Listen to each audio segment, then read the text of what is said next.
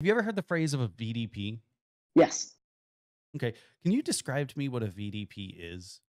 it's a point that's published on a chart sometimes.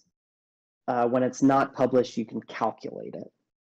Okay. Um, but it's a point that it's a suggestive point, especially to us in general aviation, that says that at this VDP, you can continue descending and making a stabilized approach to landing. Okay. So you are right. There's nothing like legally binding about it except for 91-175 says the aircraft must be in a continuous position from which a descent to landing can be made on the intended runway can be made at a normal rate of descent using normal maneuvers. Right.